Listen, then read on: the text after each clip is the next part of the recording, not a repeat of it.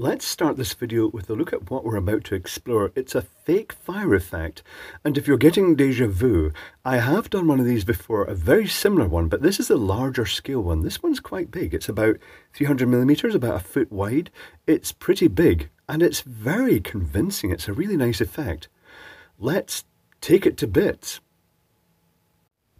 So here's what it looks like with the lights on, and it's not really designed to compete against bright lighting like the bench lighting, but it still puts on a decent show, and it's a nice effect projected onto the back of the screen. It's got these three-dimensional logs at the bottom. It's got a plastic case with a carry handle on top, so you can take your fire with you wherever you go. And it's designed to run on either 3 batteries, seaside batteries. This is the batteries it came with, suggesting it had been used in the shop for a display model. But it can also run from a DC jack with 4.5 volts, or in our case, we'd probably use a USB power supply with a diode in series, and that's going to save lots of problems. But at 4.5 volts, this thing only draws 118 milliamps. That's the LEDs and for the motor. So I'm going to start by unclipping the contacts. I had some crop clips onto the battery terminals here. And this is too big. Right, tell you what, I'm going to pause momentarily while I take some screws out, and I'll be back in a moment. The screws are out, the base comes off like this, and we've got one common guide for the log effect and the screen, and that just leaves an empty case with glass in the front.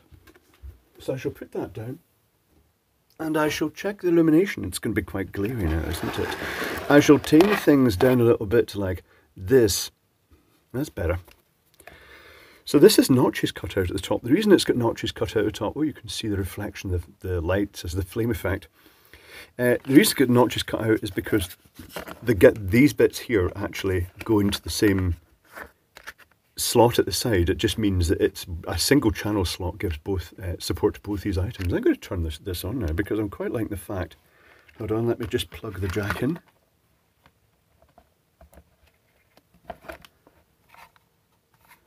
And turn this on. Okay. I just like the fact that I can actually, if I put this over here under the bench lights, it actually gives the effect just purely from the bench lights of that. It's quite good. A very simple effect. We have a circuit board here with 3 warm white LEDs on it. There is a chip. The chip is purely a timer. There's a little crystal tucked under here. I'll take the circuit board out and I'll take a picture of it and we can reverse engineer it. But the flame bit is really neat. The flame effect uses a geared motor, very common geared motor, with a little plastic stem, and then there's a bit of plastic pipe, and on that pipe they've taken a strip of punched reflective mylar, and they've just basically threaded it on, then used hot melt glue to hold it in place. That is fundamentally it. So when you see the flame effect, you're seeing these sharp points of light reflected off the mylar onto the screen. It's a nice effect. To be honest, it's worth buying just for this bit on its own because it could be used as the basis of something else, even with coloured lights for a sort of like I suppose, a plasma reactor effect. Right, tell you what, I'm going to take this circuit board out and we'll take a look at the circuitry on it and see what it's like. One moment, please. Reverse engineering done. Before we take a look at the circuit diagram, let's take a look at this. So this is a fairly coarse mirror mylar type material, and what they've done is they've taken a continuous strip of mylar and they've punched it with lines like this. So you've got the sort of tonguey flamey look, and then a sort of joining bit, flame look, joining bit, and in the middle of these it alternates flame, joint, either side, sort of alternating backwards and forwards, like fish laid together in a tin. And there are these holes punched in between the middle of each section. They cut it to length, they get this plastic tube, and they thread it in and out these holes, and then mush it up and twist it in a spiral, and then tack it with hot melt glue at each end, and that creates this sort of fan of staggered sort of blades. And there's a bit of artistic license. You could possibly shuffle this about a bit if you didn't get the desired effect.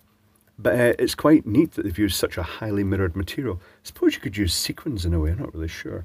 If if you wanted to do a custom effect. But that's how they do that. Now, let's get onto the circuit board. So here is the circuit board.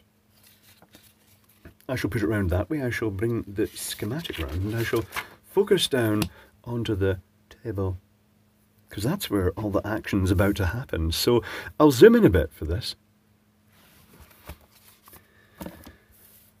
This chip is only used for the timing function. I mean, technically speaking, it is almost, well, also doing the power on, power off, but in reality, it's kind of redundant. It only is the timing.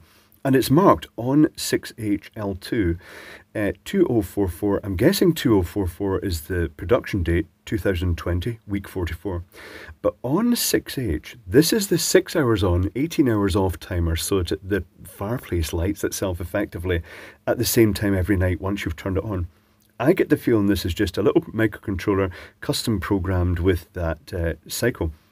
The crystal, which is in the back of the circuit board, let me show you where that is. There is the crystal, is behind these purple pads here, and they go straight to the microcontroller. They're connected to pin 1 and 2 of the microcontroller. Positive is pin 3 and negative is pin 5. See if you can work out what microcontroller it is if it's not a dedicated chip. But it's most likely using a 32.768 kilohertz crystal, which is a very common timing crystal. The reason they use that value is because if you divide it down in binary, it comes out at 1 hertz, and then you can use it as a base timing for, say, divide by 60, and that gives you 1 minute timing. Divide by 60 again, that gives you an hour. So the positive comes on. There is a decoupling capacitor here. The negative goes to the switch. You know what, I'll just point out the components, then I'll go to the schematic. So here's the chip, here's the Mosfet that's switching everything with its pull-down resistor and its current limiting gate resistor. There's the motor connections with a capacitor across them and a 47 ohm resistor in series.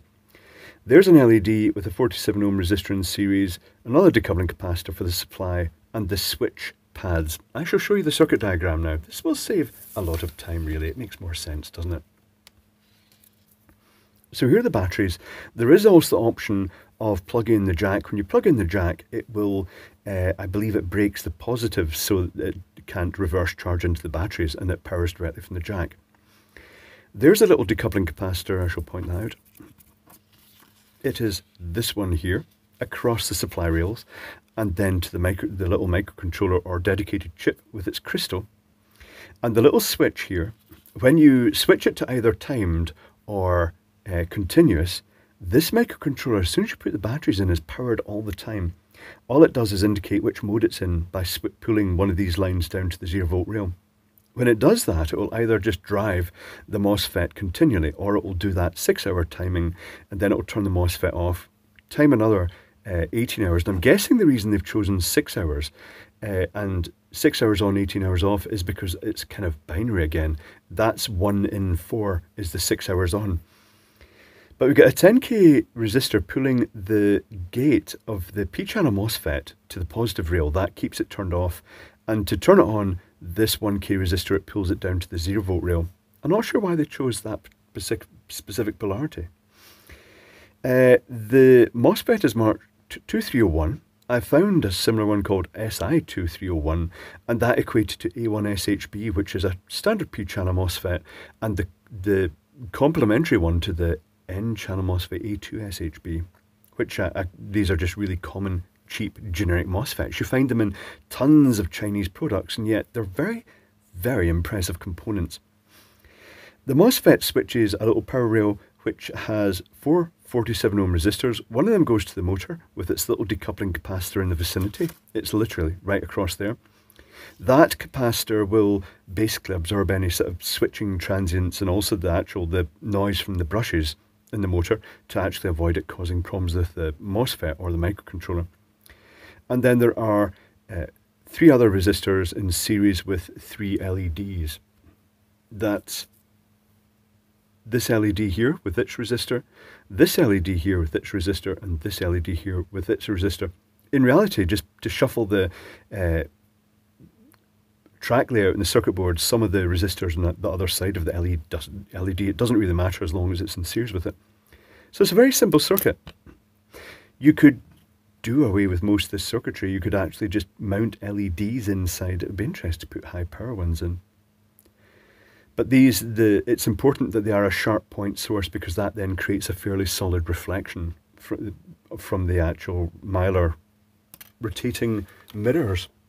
It's very simple, very neat.